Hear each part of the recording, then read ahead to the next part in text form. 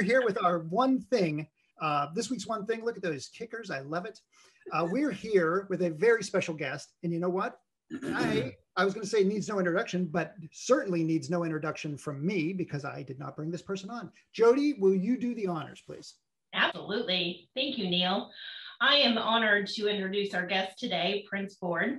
Printz is a two-time winning Grammy artist, a songwriter, a producer, a founder, and an overall mega talent. And we are thrilled to have him here today.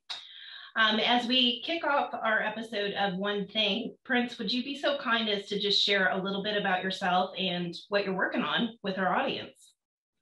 I am a, as you said, Grammy Award-winning multi-instrumentalist, songwriter, artist, producer, entrepreneur. I'm in film and TV. I do a bunch of things, you know.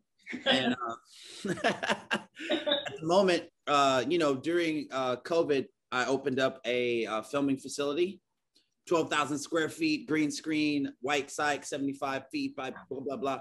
And I'm presently building a new studio as well. I just did the theme song for the Lakers with Pepsi, did a song with Aloe Black.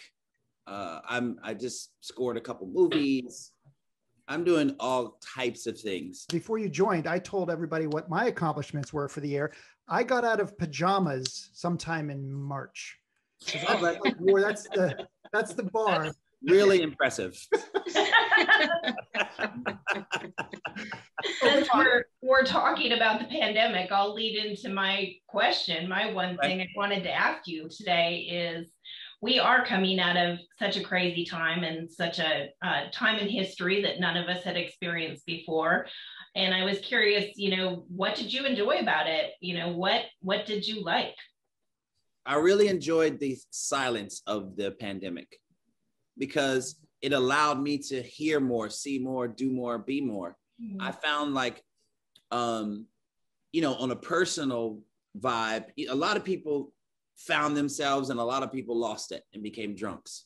I found even more of myself.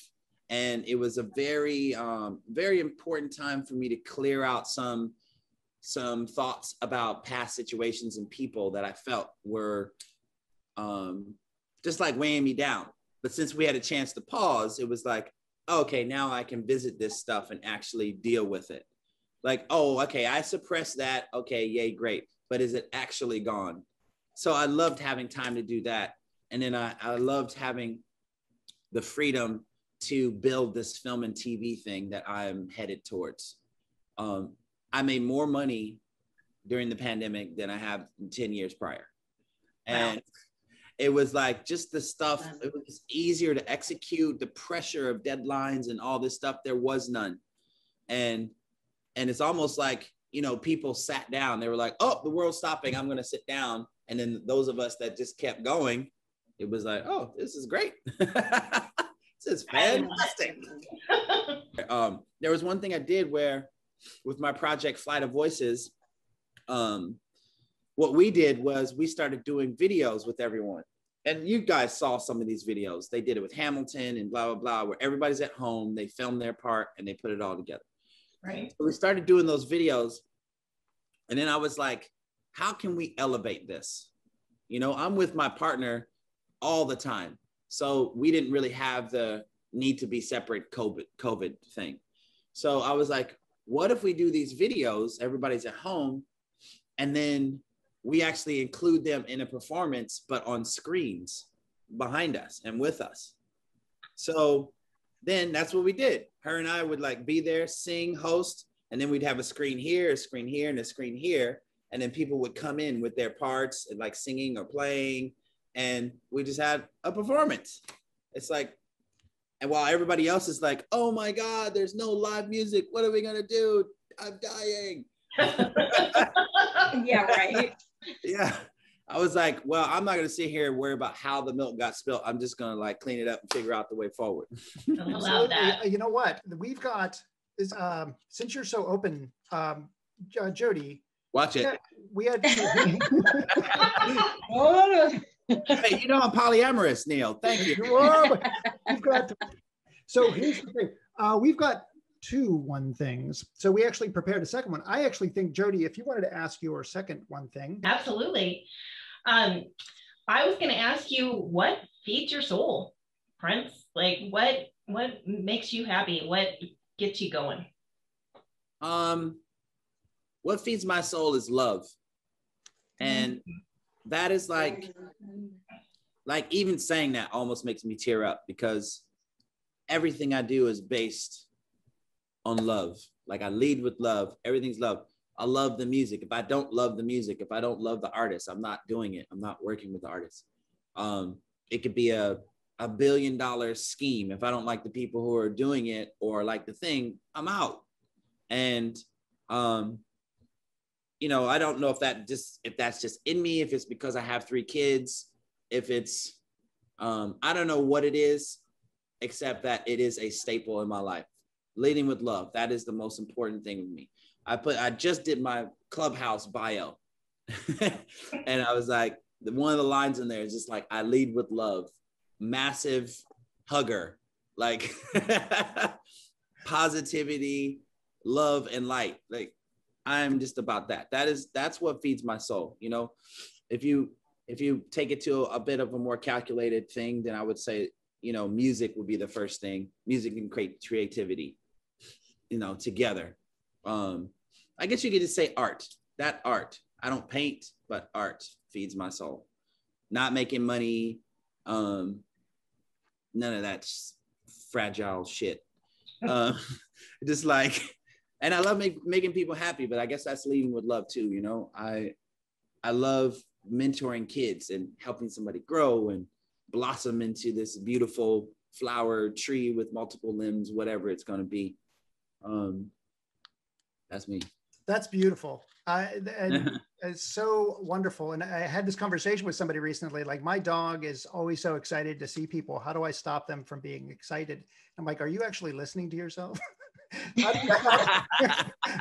you stop somebody from being happy or sharing love or being like, yeah.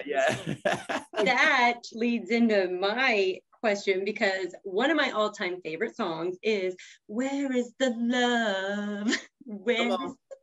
And when my kids and I are cleaning up the kitchen and I have to put something on inspirational because they're all angry that they have to do it, we put that song on, and then it changes the whole vibe and everyone's like, go to the counters. But anyway. I feel like you might want to put on Pump It, but that's fine. Yeah. Come on, or It's a Hard Knocks Life, right? But you have said that, and you were talking about doing your bio, that when you sit down to write, that writing, you are receptive to where the universe is guiding me. Being open is the biggest thing for me, and I always want to open up a new valve and identify something different. And I'm good. I didn't remember saying that. You did say that. I quote unquote, those are your words. So with that being said, I would love to know, you know, what is the number one thing that you do to get into the groove and to tap into that guidance? The number one thing I do to tap into that and get in the groove is like, I open, as I said, I open the valve. I open my chest, I open my brain, my spirit, and just let everything flow naturally. When I kind of look at creativity, a lot of people have different ideas about it, but I look at creativity as almost this conveyor belt, or like like a sushi train or something of ideas that are up here for anybody to grab. Ooh. I don't necessarily feel like, oh my God, my idea is brilliant. I'm the only one that could come up with that. No. And I think that idea is up there, but because I'm more open, maybe it creates a bigger channel for that idea to come down. I'm able to recognize, oh, that is an amazing idea. You know, how many people say, man, I came up with that 2 years ago. Yeah, but you didn't do anything about it. Right. Yes. Like, you actually weren't open. You saw it, but you weren't open. If it knocks at your door, exactly. If it knocks at your door, that idea needs a place to sleep, needs some food to eat. Feed it. Or it's going to go next door. Amazing. I love the sushi track. Some people have a trickle of creativity and it's like, how do I put it into a leaf that I can sip later? You're sitting under Niagara Falls with creativity. You have so many things going. So with that track, if you're putting out there, like on this track, if I can't put in art, or if I can't put in a project, or if I can't put creativity, I'm just going to put love, or I'm going to put something out there. It's a loop. It comes back around. Yeah. And so as long as you're putting that out there, it comes back around. So I love that sushi train idea. Yo, that you reminded me the fights the other day. Did anybody see it? Poirier and McGregor. At the end of at the end of the thing, what did Poirier say? He said he was talking about how McGregor was talking about his family and he's going to murder him and all that. And he's just like, he's like, it's too much. He's like, karma isn't a bitch. Karma's a mirror. And that's the same thing I think about with love. You know, love is just like a mirror. What you put out there, that's what you get back. Like you said, it's like circular. It just comes back. So what would you say to somebody who is not of the same consciousness, that's stuck in this construct of lack and finite resources? What is the one thing you would say to them? Well, the beautiful thing is, because I've so well traveled and so many things, I can take each situation as it's presented to me. You know, if someone's dealing with a harsh family member, a mom that doesn't believe in them, then I can like point it that direction. You know, if someone's got the talent, but they're nervous to be on stage, I can point it that direction. In general, I tell people that consistency breeds trust. You know, if you are something, you are some way, then just stay on that track. Even if it feels like you're about to hit a wall, just keep going. That wall is going to disappear, dissipate, maybe even move out of the way. I swear I wish this was my middle school education right now. This is absolutely. I do too. I didn't get this until I was like in my 40s, like this kind of like. We had this tool and this talk at that age. Imagine. So what I'm most amazed with is when Jody and Kim opened this up to me, I'm like, I don't know anything about you at all. I don't. From this behind me, I'm a video game guy. I am a nerd. I'm fine with it. I'm totally cool with it. Yeah, be a nerd. But when I looked at it, it's awesome, right? Great nerd. Neil the nerd. I will take it. Give me the shirt. So when I saw interviews with you and I saw what you do, I'm like, he's like a generational talent. Like you've got, and what you said here, it expands on it. Not only were you a musician, are you a musician? Are you a creative talent? Are you an artist? But now you're talking about, I've got 17 pages of notes already. You are now a builder. You're like actually putting together studios. You're now moving into television, which you've probably done already. You were talking about on an interview I saw, comedy. I'm like, there's no milestone. There's no vertical that you don't cover. So what is the one thing you would say to somebody who struggles with something new or moving into an area that they're not comfortable with? The one thing I would say is for someone who struggles is look at the people who've done it before you. You know, there's a thing in music called transcribing, and that's when there's a solo or a song, and then you go in and you like write down the solo and you learn it, you know, note for note. You can transcribe people's lives. You can transcribe people's past that they've run. You know, if you're in art, then, you know, study the Basquiats. Study the people before you and the things before you to get those ideas. And, you know, you can sometimes if someone's like, I'm in the studio and somebody's like, oh, I don't know, I don't have any song ideas, blah, blah, blah. I'm like, go to like a Stevie Wonder album and just look at the song titles. Go to, you know, Bob Dylan, look at the song titles. Go and do something. Sometimes what I'll do is like, okay, same medium, but completely different to you. Okay, so you're a R&B artist.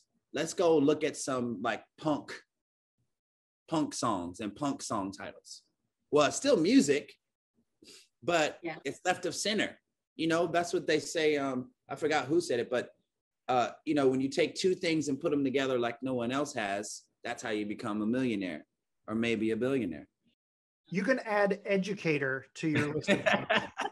Yes. So what you're saying, this is great. Like what you're saying about this, a lot of the times when I'm working with people, I'll be very forthright and share a bunch of things. And they're like, well, why are you sharing your idea? Someone can steal it. And I'm like, it's not, this is great.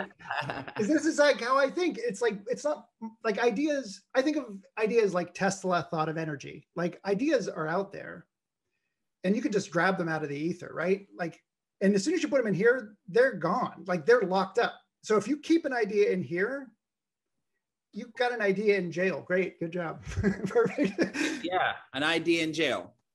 Yeah. And collaboration is key. Like you say your idea and then somebody else goes, wow, that would be amazing if you put this 5% with it. It's like. Someone said, hey, let's go to the moon. It wasn't one guy who like did it. It was like it's a massive undertaking of 1,000 ideas to get us to that point. And I'm like, holy crap, that's right. No one person or no one group of people. It was right. And like Neil Armstrong is the man. Yeah. The rocket. That is good. So my one last thing, what is one thing you would say to somebody who has an idea and is too afraid to relinquish it or share it? Oh, that's a tough one. That's a tough one because, I mean, it kind of goes back to what I said before about the different situations, right? And you have to know where that person is coming from and why they're afraid. So if someone's, a lot of times people are suppressing because of fear of acceptance or fear of, you know, people thinking it's bad. I'm definitely a fan of put all the bad shit out there. Like say it. I'll say this and then I'll veer back to it. But when I'm doing a session with somebody who is a little bit quieter or whatever, I'll say everything that comes to your mind. Because if you say it and you say, you know, pink gorillas, I may not hear what you said, but then that triggers me to say something else that might rhyme with that. And then we're moving. If you never say pink gorillas, then I never get the chance to bounce off of it. And then we're stuck. So, I mean, I think that fear is the opposite of love.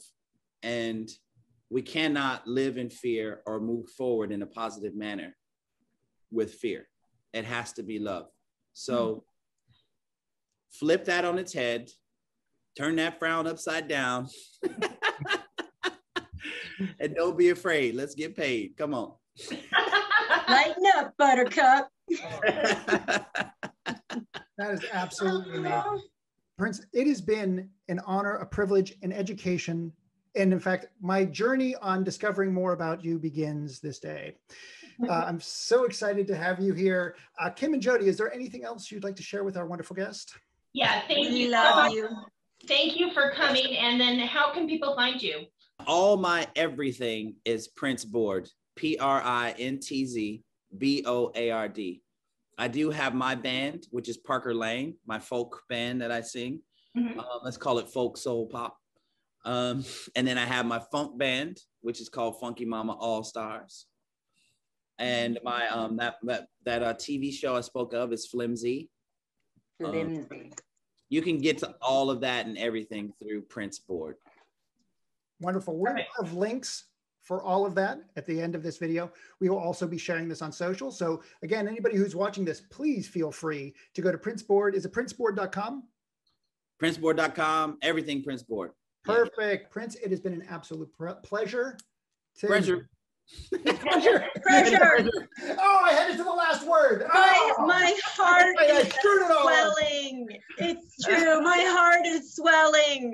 Yes. Yes. That was amazing, Printz. Wow.